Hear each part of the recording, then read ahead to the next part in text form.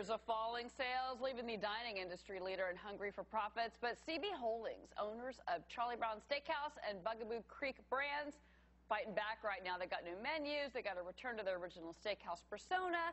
Joining us now, the man behind it, CB Holdings CEO, Sam Borgese. Sam, great to have you on the show. Thanks, Cheryl. Great to be here. You're a great story. You decided to come over and run Charlie Brown, run CB. Yeah. California guy now living in New York. Most of the restaurants here in the eastern part of the country.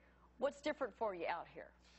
Oh, well, New York compared to California, a lot more stress, Cheryl. But, you know, we found the tri-state area, the brands were very iconic heritage brands, so, you know, it fits within the tri-state New York area, and I found that to be really intriguing. So I find it to be challenging, but it's a great environment. But you were telling our producer that actually in the last, maybe just really the last 60 days or so, you've actually seen comps go up at the restaurants, at Charlie Brown's, and you've got the beer, the Office Beer Bar.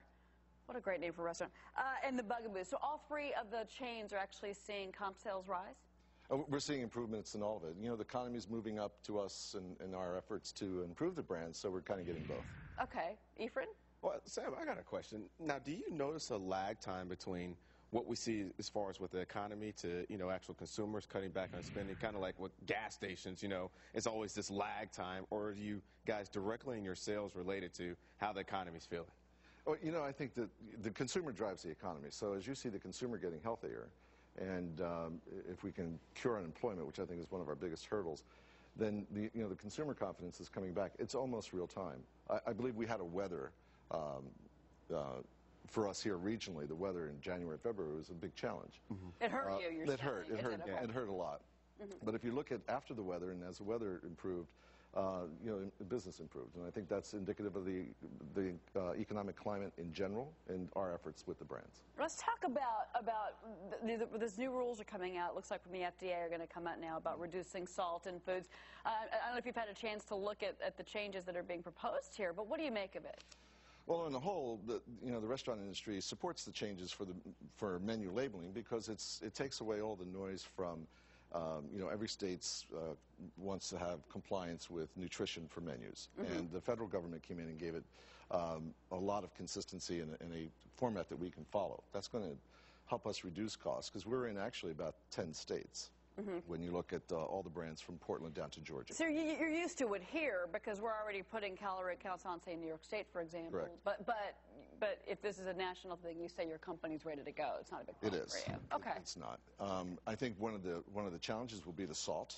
Salt's something that consumers are used to. It's a taste element, so you know. Yeah. The driver. Right? That's I mean, so you know, so say that these new rules do. I mean, it could not just for your company, but for casual dining overall, for restaurants overall. This could be a financial impact for the sector, possibly. Well, I think so. It will definitely have an impact on the cost side of the business.